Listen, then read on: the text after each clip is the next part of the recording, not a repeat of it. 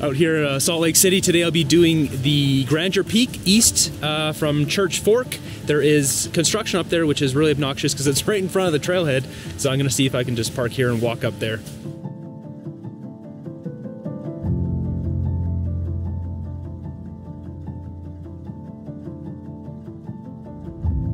So sunny and hot when I woke up, maybe half an hour ago. Drive out here, which is 6 minutes. Get stuck in this traffic with the construction. Now it's snowing and it's freezing cold, so I got all my snow gear. And it's starting to clear again. They're cutting a big hole in the road right where the trailhead is. It's already turning into adventure.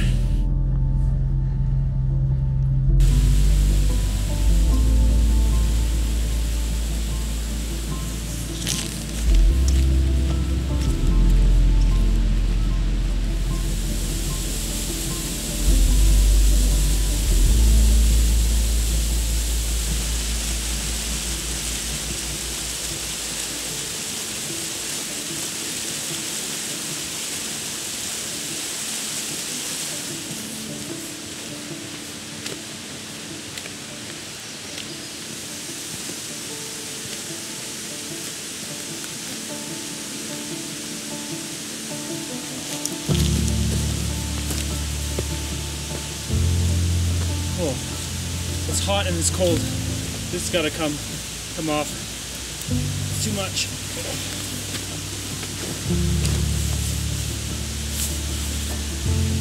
Oh, already sweating. Now it's cold. So I anticipated my body produces a lot of heat, and I've now dried out my sun hoodie. It's still a little damp, but it's going to get dried out here pretty quick. I've got a bit of a superpower. I generate a lot of heat. This power comes from my jiggly belly fat.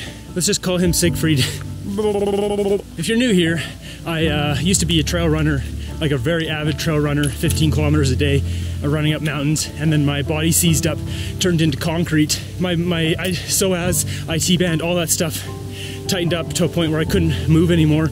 My sciatica and my IT band pain was just off the charts. I ended up spending over a year every day almost in the gym, testing out different stretches, as well as doing a lot of strength training. So when I put on this sun hoodie now, like my goal was to be that same level of leanness where I look good in it. I don't have Siegfried jiggling his lips at me. But at this point, I'm just like, whatever. I'm tired worrying about if my belly's a little jiggly. Everyone's got problems. I used to be morbidly obese when I was in probably high school. And then there's 3 years where I wasn't. I worked out, met some people that got me into shape, and then I worked in the video game industry for years and got really fat again. And at a certain point there, I just decided I'm not going to be someone who's fat. I'm going to be fit, and I work out every day. And for the most part, I'm in really good shape. I still end up getting Siegfried with his pursed lips whenever I have a shirt that's a little bit tight. The rest of me looks fine, and it's really obnoxious.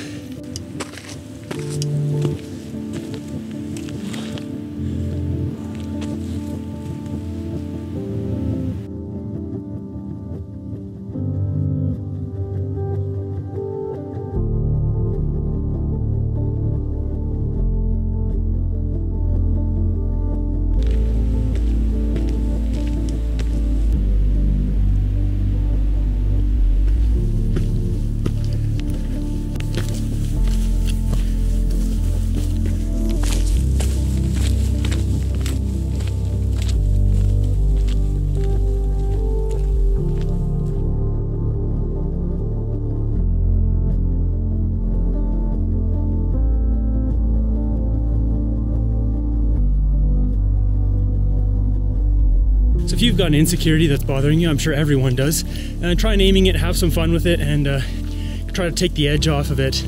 Have a better attitude towards it, then it makes life a little bit better.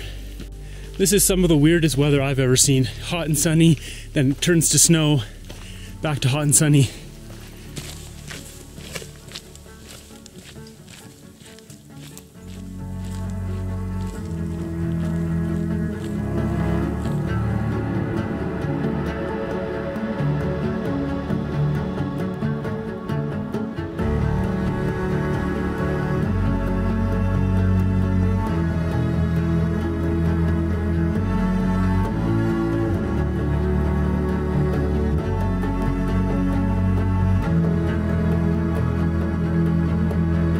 We got downpour of snow right now. It's not that cold, but it was supposed to be sunny and 13, I don't know what it is, Fahrenheit. Yeah, it's not that, it's snowing. It's good to know that the meteorological reports are just as accurate here as they are on Vancouver Island.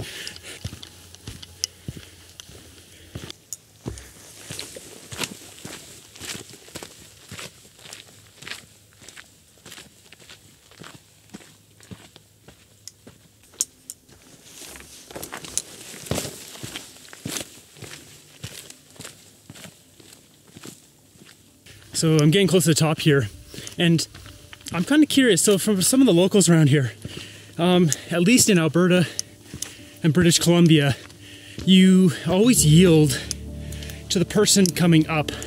So if you're coming down, you make way for the people coming up because they're exhausted and going up. But I've noticed here, there's been 7 groups kind of looking at me to yield as they were coming down. And I'm just wondering, is that the trail etiquette around here? You always yield to the person going down the mountain and not up?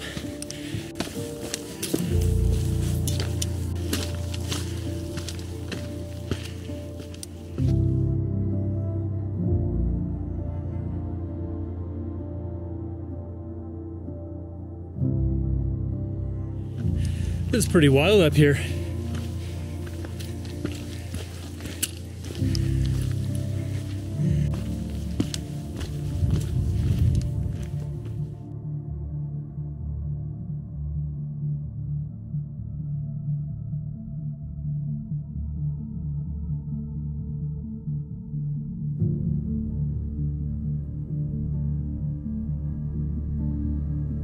The sky's opening up blue.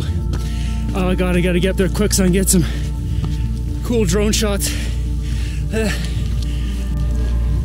See, blue sky.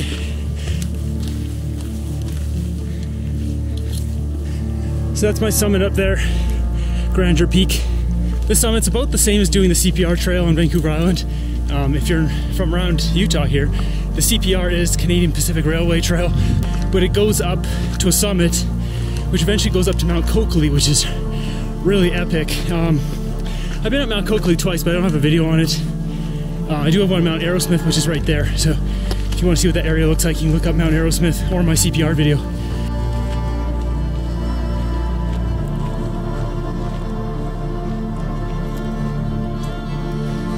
It's a nice little look at Salt Lake City. There's also a little path that goes up onto that little peak there. This peak has it all. It's got great views of the city. The mountains are opening up over there beside me. Incredible.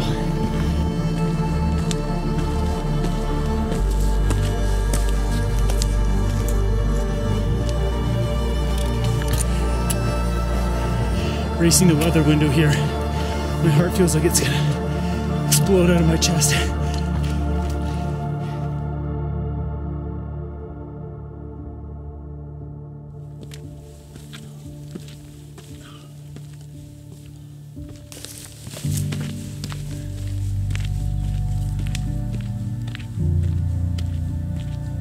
Oh, it's a bit of a false summit. There's the summit, I'm assuming. Definitely getting to my first big mountain objective on my road trip here. This isn't the biggest mountain I've been up. Big Interior Mountain's almost 2 1/3 times bigger than this and further, so that one nearly killed me though. But this is still a pretty grueling mountain, no doubt. Hills pay the bills, folks. We're almost there. About 50 feet.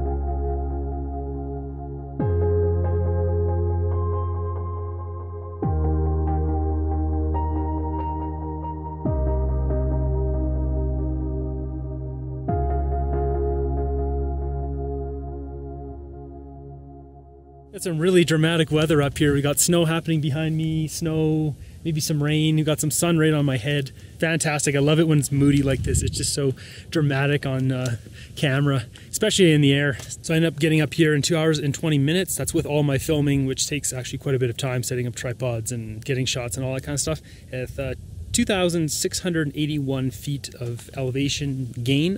And then my kilometers on there, sorry, my watch is in kilometers, 6.21 right now. I think that's kilometers. So it should be like 12 or 13 by the time I get back. Still at the summit here just 30 minutes later, and got lucky with that weather window, really did. So just hiking down the mountain now. My shoes have come undone 3 times, always the same shoe. I'm hiking down with these nice people. I'm sorry I didn't get your names. Joseph. Rebecca. And yeah, we're just having a laugh with my shoe. And the weather has somehow turned from snow into hot sun again. Those two are super nice. We chat all the way down the mountain. And they gave me one really good tip. If you encounter a grizzly bear and there's a big tree and a flat area around it, you can just run circles around the tree to potentially get the grizzly off of you. Eventually, hopefully, they get too annoyed and tired and it's not worth their time, and eventually they'll leave you alone. So I thought that was really interesting. Stay away from grizzlies though if you can. The back of the car now, it was about 1,400 calories burned and 2,700 feet of gain. Fantastic mountain. I'm told though if it's sunny, you need proper sun protection. This is my first stop in Utah. I'm heading to, I don't know where next, probably down to Provo and doing another mountain there, and then doing some of the arches and trying to get a permit for Angel's Landing. So if you like mountain adventure content, that's what I'm providing here, as well as gear review and some other stuff. So if that's your jam, hit the like button, subscribe. Until next one, have a great day.